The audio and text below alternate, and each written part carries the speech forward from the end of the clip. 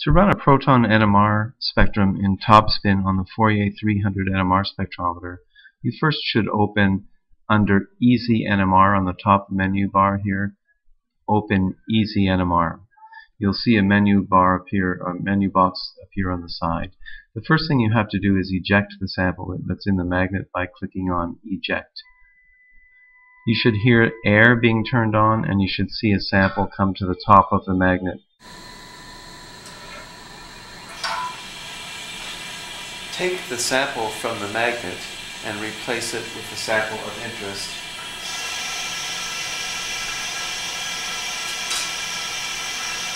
The sample of interest should be placed in the blue spinner, and the depth of the sample should be set with a depth gauge. Spinner goes down, push the sample tube to the bottom. While you still hear air coming out of the magnet, put the sample on top of the magnet. It should float on a cushion of air. Never put a sample in the magnet if you do not hear the air coming out. The sample will fall down and break inside the NMR probe. You can insert your sample in the magnet by clicking on the Insert button. You should hear the air being turned off, and your sample should drop down into the NMR probe. The next thing you have to do is establish the deuterium lock. So again, on this menu, we're going to go to the next button which says Lock. When I click that, it's going to ask you to select the solvent in which you've dissolved your sample. I've dissolved this sample in CdCl3, so I'll click on CdCl3 and then OK. It will say, please wait while the lock is being established. This will take a couple of seconds, perhaps 10, 15, 20 seconds. It says that the lock has been established. You should check that the lock truly is established by looking at the small lock window at the bottom of the screen. There'll be a red or a green line going back and forth. This should be above 50% of the scale of the window, indicating that the lock is indeed established. Once the lock is established, you could click the shim button. This will calculate the appropriate shims for the magnet to make the magnet as homogeneous as possible around your sample, thereby giving the sharpest possible lines. The message says you must wait until the shimming is finished before proceeding. So don't do anything until the magnet is shimmed and it's reported in this window that the shimming is actually finished. This may take about 30 seconds to a minute of time, depending on how badly the magnet is shimmed around your sample. We'll wait for this to be finished.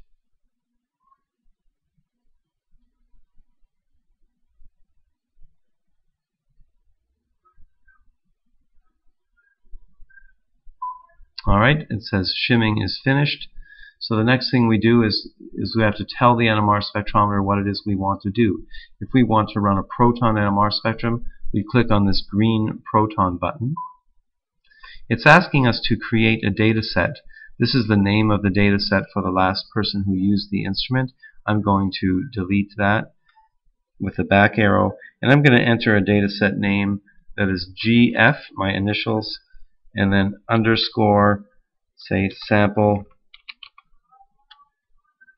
2, if it was sample 2, for example, and then click on the OK button.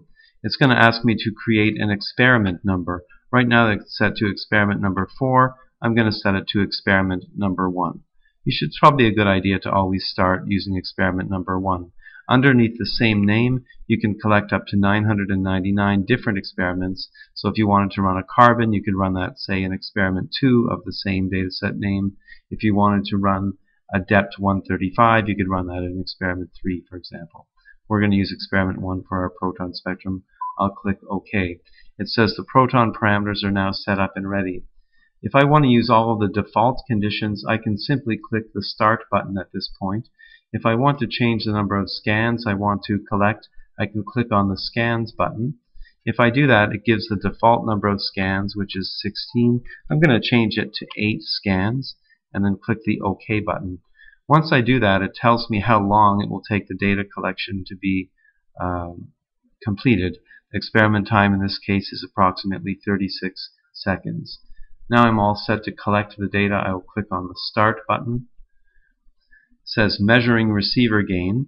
So the receiver gain is something like the volume control on your radio. It's finding an appropriate receiver gain for your particular sample. Once this has been calculated by the spectrometer, then the data collection will begin. So we'll wait for the data collection to begin. You can follow what's going on the bottom here where it says no acquisition running because it was measuring the receiver gain. The first scan is -1, so there's a dummy scan collected, which is simply to have your system at equilibrium before we start. Now we're on the first scan of 8, the second scan of 8. If we want to process the data while it's being collected, we can click on Process 1D, and we'll get an NMR spectrum on the screen after just a few scans. If we wanted to stop the acquisition before it was finished, we can click on the Halt button. We'll wait for this acquisition to finish. It's now on the 6th scan of 8, the 7th scan of 8. So it's about to be finished. It's now finished. We can see the NMR spectrum plotted on the screen. I can click Close to close this window, and we see that we have the NMR spectrum of ethyl benzene on the screen. Once you're finished collecting the NMR data, you'll process it on a workstation, but you'll want to remove your sample from the magnet, so you can click Eject. Again, you will hear the air come on. Your sample should come to the top of the magnet.